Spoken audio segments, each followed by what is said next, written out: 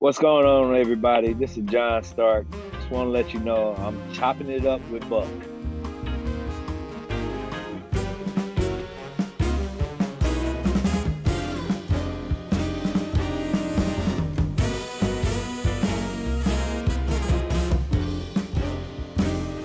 So, man, it's great to have the one and only John Starks, the guy that could talk trash but could play with the best of them.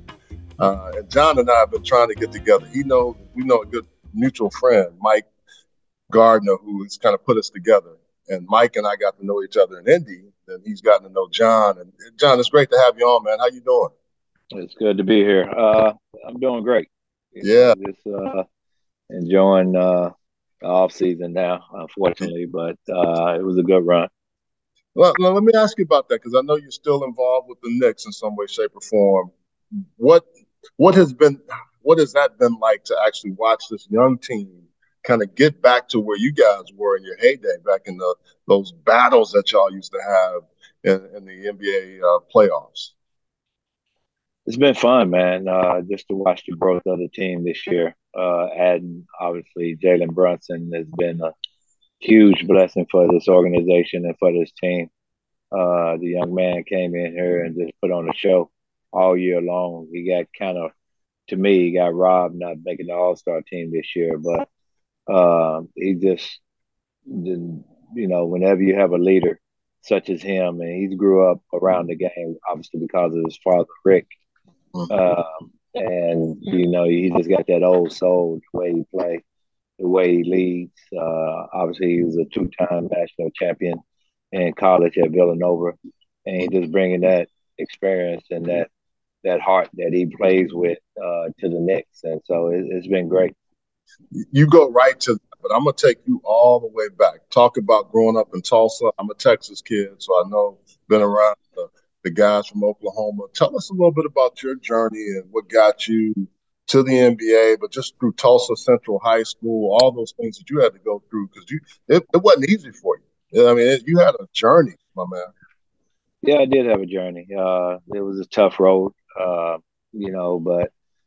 I got a lot out of it. I learned a lot along the way. Just the struggles that myself and my family went through, just trying to make ends meet. And I was very fortunate that I was blessed with some talent and gave me an opportunity to live out my dream of playing basketball ever since I was 7 years old. I wasn't recruited coming out of high school, so I had to go to junior college route. And my first couple of years wasn't too great of years because of my immaturity. And I was able to, get myself together once I got left the second college, but I got kicked out of second college. Um, I was able to get myself and grow a little bit. End up getting married during that time, and got a new focus. I had my son back in 86, 87, and it gave me a whole perspective on life. And so I had to grow up pretty. You know, it's something when you don't have any responsibility and you just go out there and you just you know trying to live life, but you're not really doing the things that you're supposed to be doing in life Mm-hmm. to be successful. And I finally had to gather myself, and I was able to do that and became a junior college All American once I enrolled back in school. Got offer from Oklahoma State, coach by the name of Leonard Hamilton, who's a Florida Okay. State coach now, was Great, my great, coach. great coach, great guy. Yes, he is. And Bill Self was my assistant coach, actually. He's the one that really was out there recruiting me when I was in junior college. And I ended up having a successful year at Oklahoma State and end up not getting drafted, but end up getting the opportunity to play for the San Antonio Spurs. Coach Larry Brown, who was at Kansas at the time, and they won the national championship that year with Danny Manning. Okay. He ended up taking a job at San Antonio Spurs, and he liked what he saw in me, obviously Yeah. because we Yeah. played against him so much. He gave me an opportunity to come in and try out, and I made the most of it. You know what I mean? All those hard wanted to take you back to college, whether it was Rogers State or Northern Oklahoma College, or when you were going through that. Who, besides your wife and your son, Tulsa Junior College, when you were going through those trials and tribulations, who was most influential? What person or what made you? Because we see this happening all the time, where people have Hmm. hit a certain point and they don't need yes people around them. They need people to tell them, no, this is what you need to do. And who was that person for you? Well, that was my older brother. Okay. My brother, who's the second oldest, I should say, Vince Monty. We call him Monty. His name is Vincent.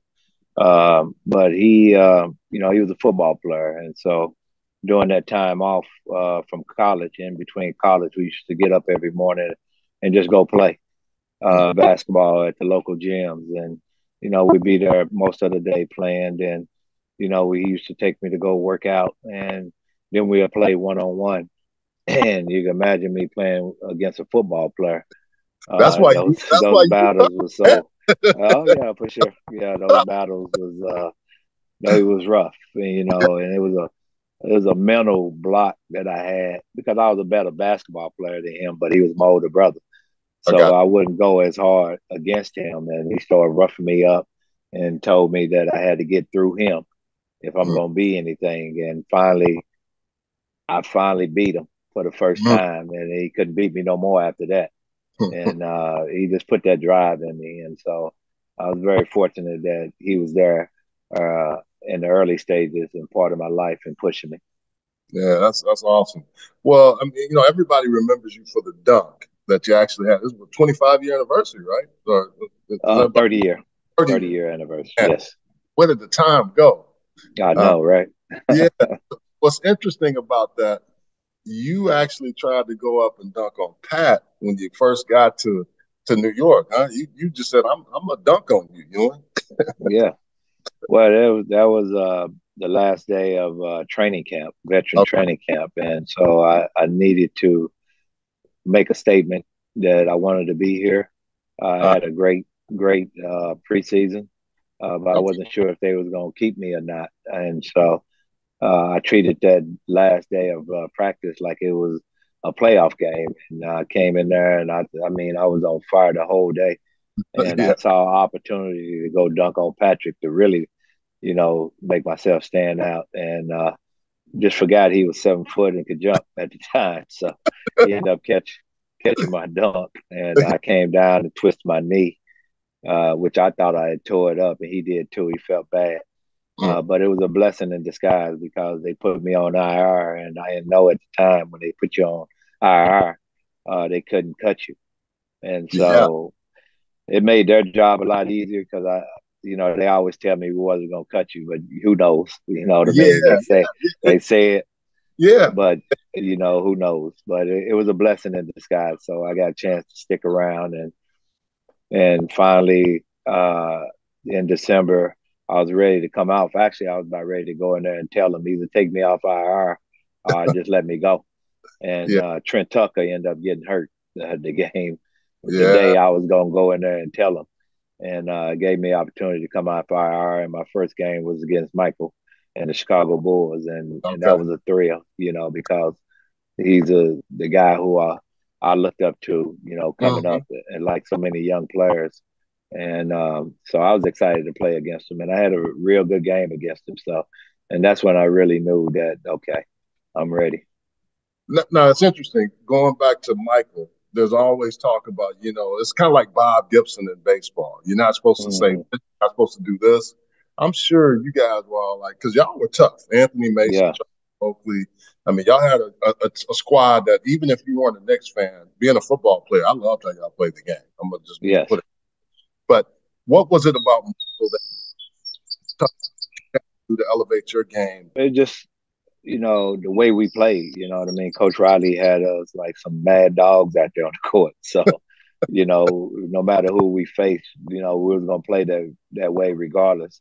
We had a lot of respect for Michael, obviously, because of who he was and what he has accomplished within this league. And but, it wasn't, him above us, you know what I Yeah, mean? So we went and treated him like he was any other player, but we knew that he wasn't any other player. We had to lift our game to Mm. play against the Bulls. They had a squad. They had you know another Hall of Famer and Scottie Pippen on their team and Horace Grant and B.J. Armstrong.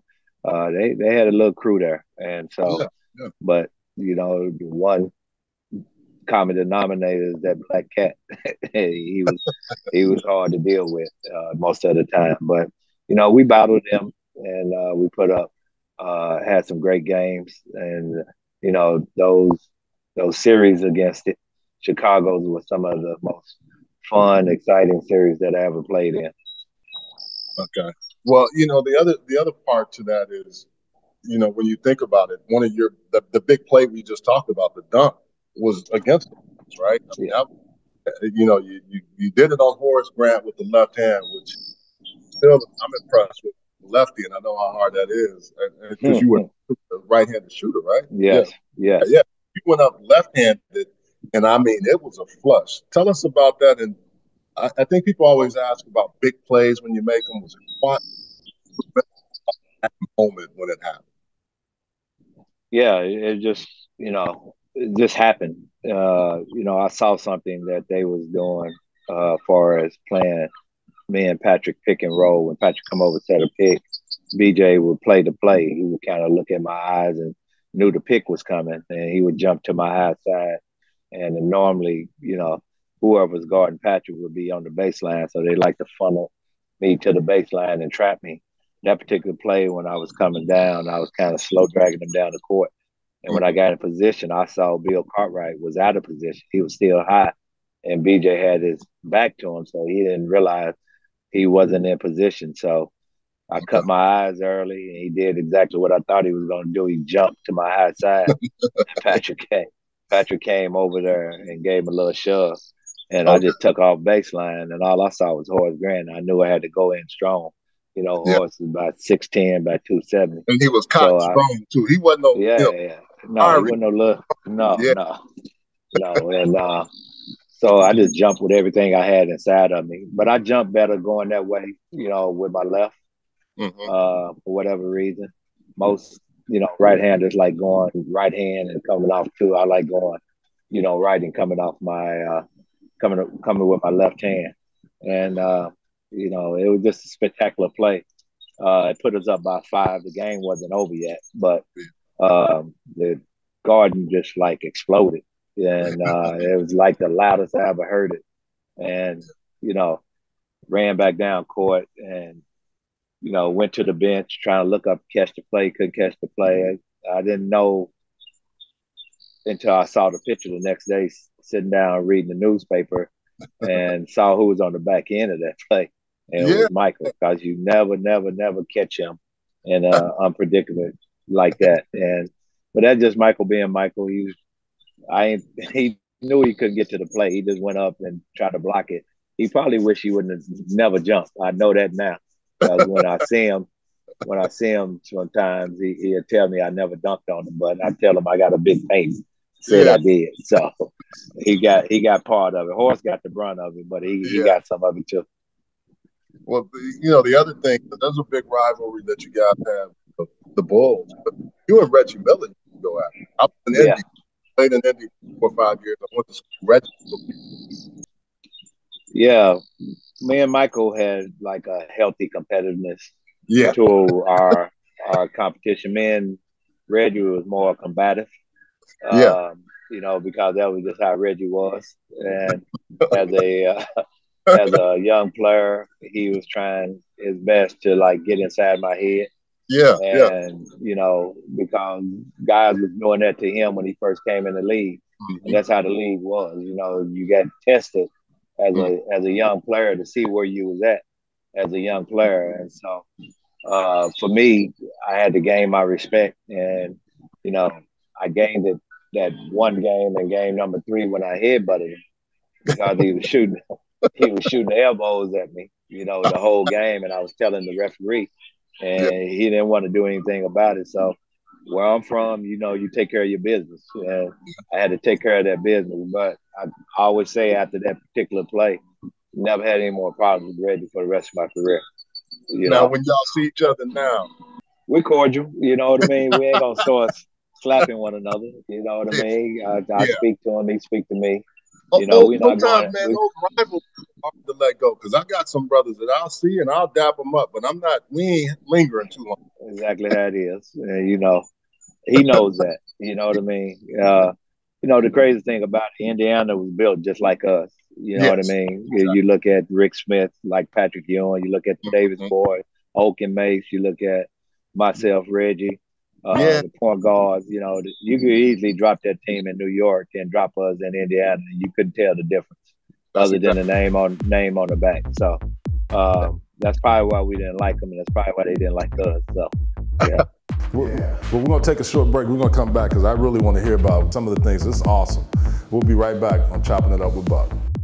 At Heslop Wealth Advisors, our goal is to help small businesses develop quality retirement plans for their employees through our Lunch and Learn seminars. We provide lunch and learning tools to help your company succeed and unmatched customer service. I want to ask you about one guy who I think gets a lot of credit, but I don't think he gets enough credit being as great as he was. Hakeem Olajuwon. I'm a Houston Oh guy, so yeah. I grew up when he was with the Phi Slamma Jamma, but then also watching him in the league. Tell because guys still go to him for post game, John.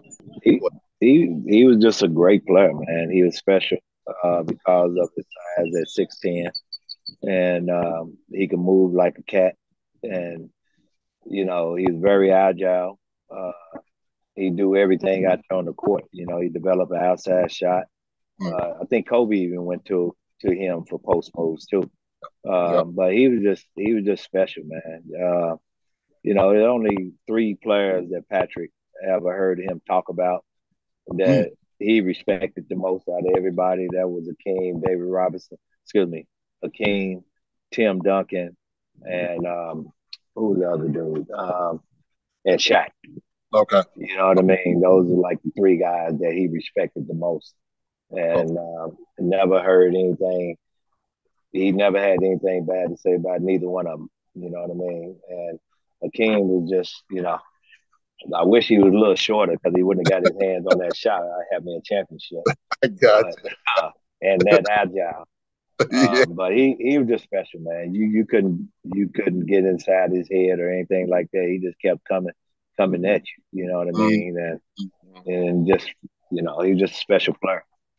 Who was the one guy that you always had? I mean, didn't maybe gave you problems and everybody else that we don't know about, or just somebody that was off the radar, but you knew when you played them, you had to be ready that night.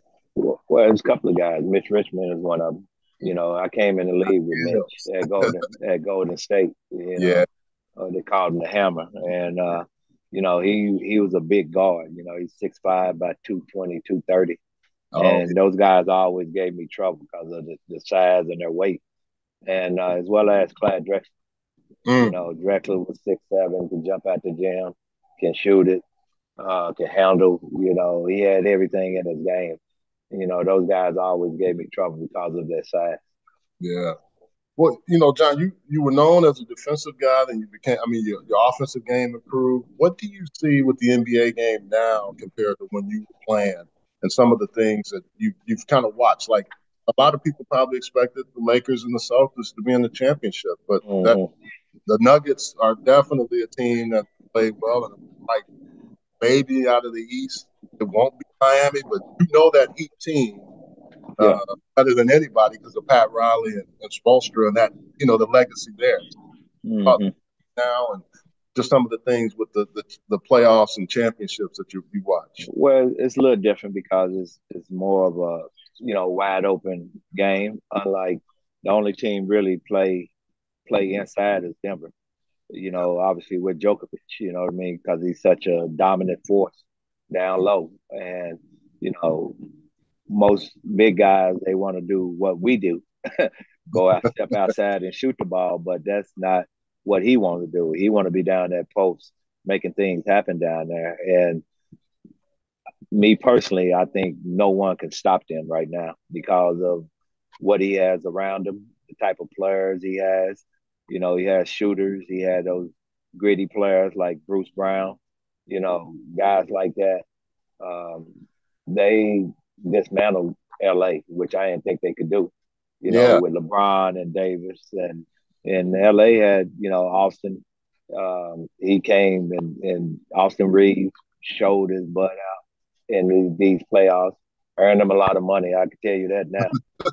So, but I didn't think they would beat them for. I felt that Denver probably would beat them, but not like what they did. They dismantled LA, and the game has changed obviously Yeah. because it's more of an outside game, more Mm-hmm. so than it is an inside game. Back during our day, everybody had low post players, Mm-hmm. and it's not that way no more. Only a couple of teams like Philly and Denver. Obviously, I thought my Milwaukee did a horrible job of using their Yeah. height and Yeah. as And far as being they're down on left. that post. Yeah. Yeah, that's why the coach is gone. That's true.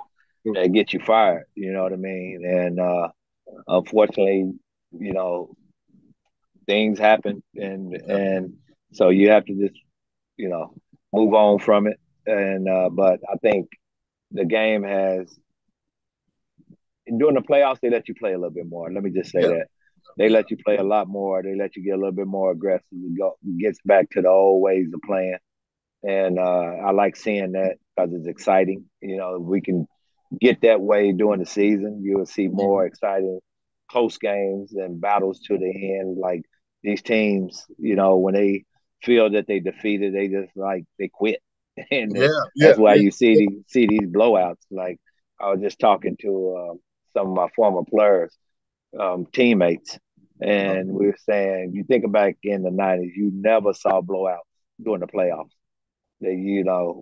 A blowout during the playoffs is like at the end of the game where mm, the game is close, then all of a sudden team may run off, 8 points and beat you by 10 or 12, something like that, but yeah. never 20, 30 point blowouts. And that Well, that never happened. well, John, I want to ask you too, man. I don't know if you know John, or know his people, and you had some struggles in junior college. But Mm-hmm. anytime, I always tell people that people don't know what's going on in folks' inner circle. They don't. Yeah, They don't know what's yeah. going on. Mm-hmm. But just from your observations, and maybe you have spoken to him, how is he going to turn this around and get him some? Because the kid's got a lot of talent. Not Mm-hmm. I see it not be fully developed to the degree that we can. Yeah, I always say he reminds me of AI so much, but he's Mm, AI 2.0. You know what I yeah, mean? yeah, He can yeah. jump out the gym. One thing he's gonna have to learn is stop flying in there because that's gonna get you hurt. Like it got him hurt during the playoffs. Yeah, yeah. He's like 6'2", 6'3". I don't know how tall he is, but weighing a buck 50, buck 60 seems like, and that'll get you hurt. I got a lesson from the late great Derek Smith when I first came in the league, and me and him had the same agent, and we used to work out during the summer, and I used to fly in there do the same thing he did. He told me, he said, you got to stop that because it's going to get you hurt in the league. You got to start going off a two and pulling up. You know what I mean? Uh, to be able to brace yourself. But he tries to do the spectacular too much. Okay. There's a time to do that when you got open space. But when you come flying in there, back in our day, he definitely would be in the hospital because Yeah, those yeah. guys Oh, wasn't old Mace. You may do it once, but next time you come down yeah. and you try that again, you're gonna be on your back. There's That's no question about it. But the kid is talented, ultra talented. I think he's just dealing with some problems right now, mental problems that he had to deal with, or it mhm. could be social problems. I'm not sure, but I think his father really have to, you know, Mm. be a father.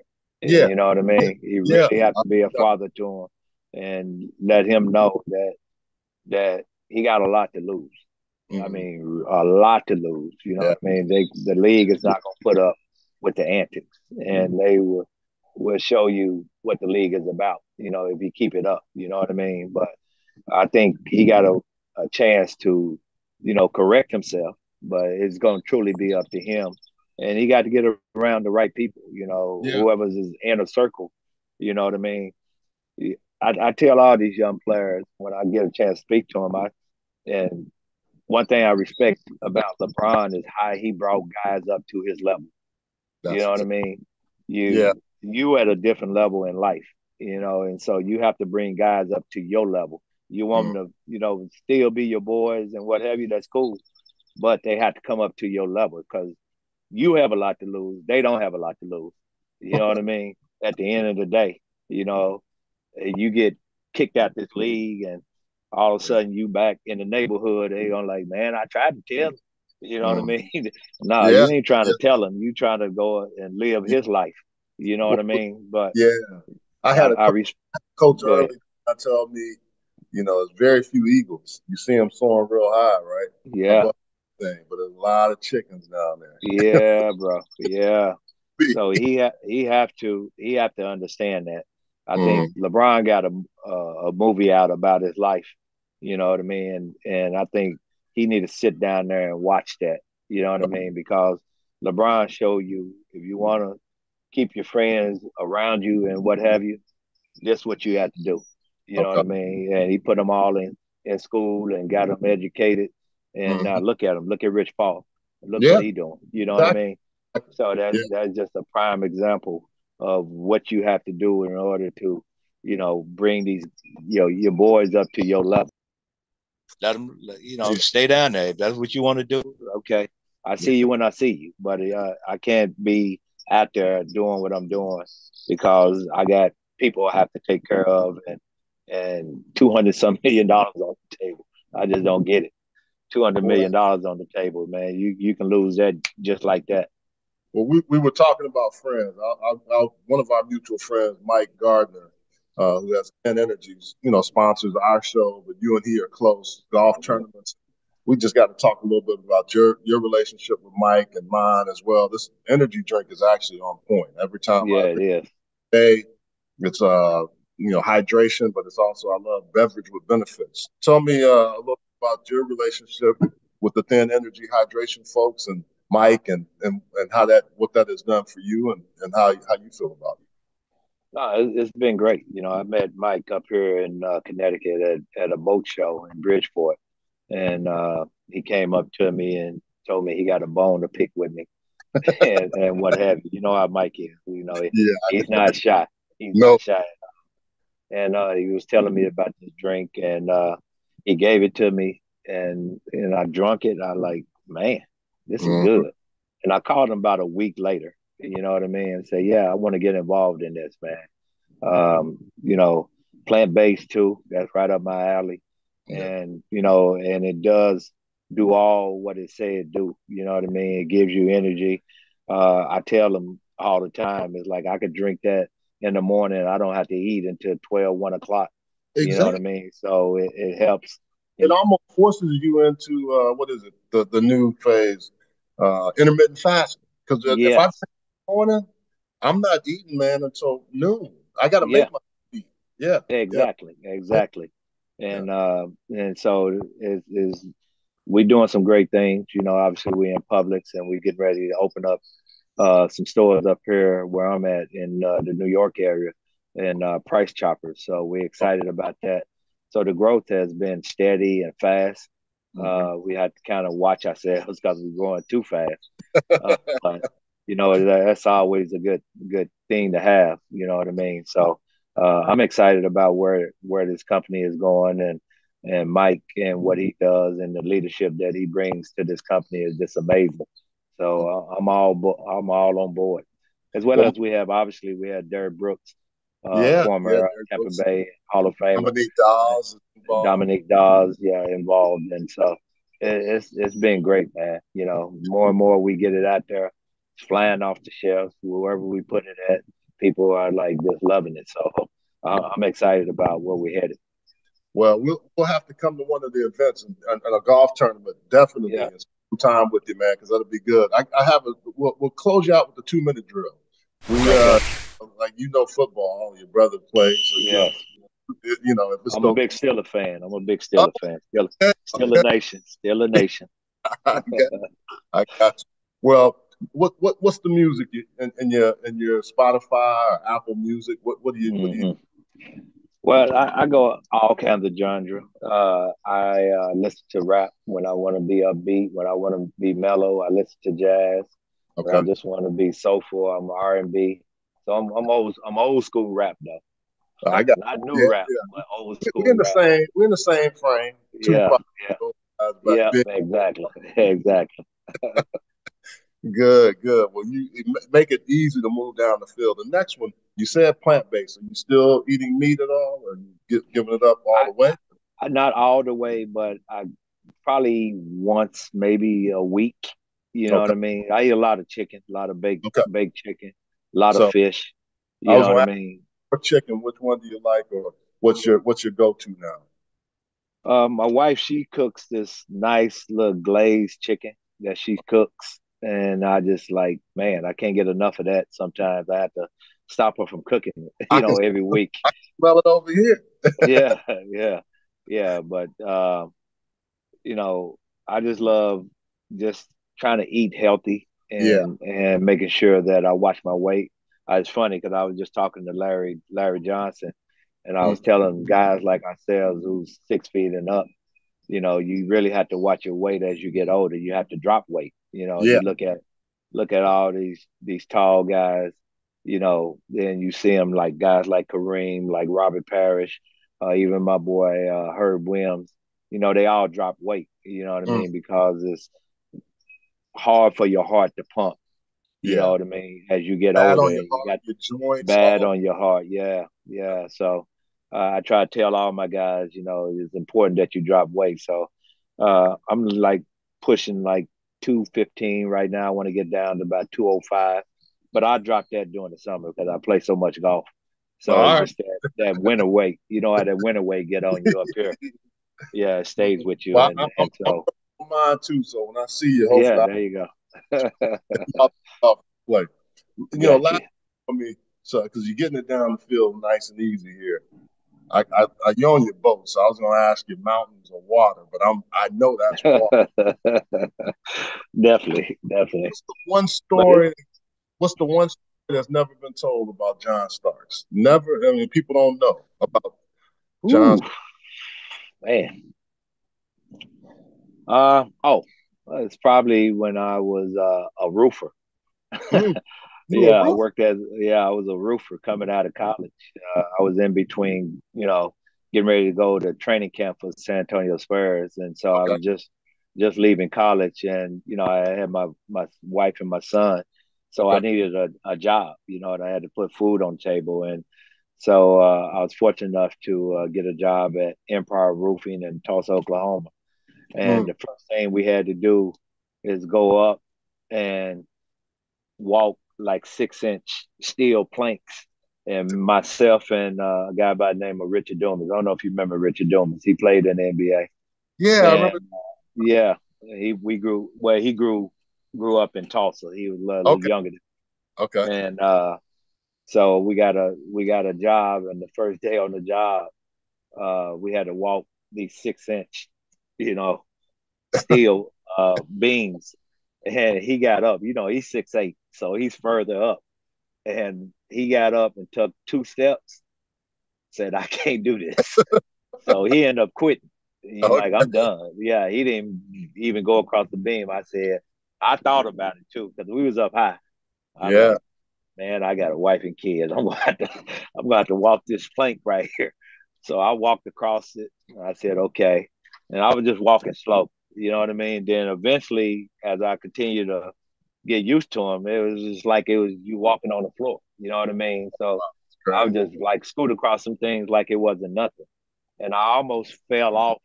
I was putting on these tin roofs, and Oh, it was raining, and I slipped through the patio, and I caught myself like that, and I was hanging on, and I put my other arm up there and pulled myself back up, and wow. my coworker said, "You need to get off the camp and get out of here." You know what I mean? Luckily, we only had like a couple more weeks before camp, and But yeah, if I would have fell through there, it was nothing but concrete. I was like 30 feet up. I would have probably broke my legs or broke my back or something. God, But I, man. I was like, I think about that, and it's like how quickly that could have Yeah. like ended my career. Man, that's awesome. Well, John, it's been great having you on Chopping It Up with Buck, man. We appreciate it. It's been too long. We'll do it again, especially since I know you love Yes, sir. We'll do it around Thin Energy, Hydration, and Mike. And we'll be a lot of trash talking because I know that's. Yeah, he talks a lot. Let me just tell you. All right, thanks a lot. All right, Charles. Appreciate you, bro.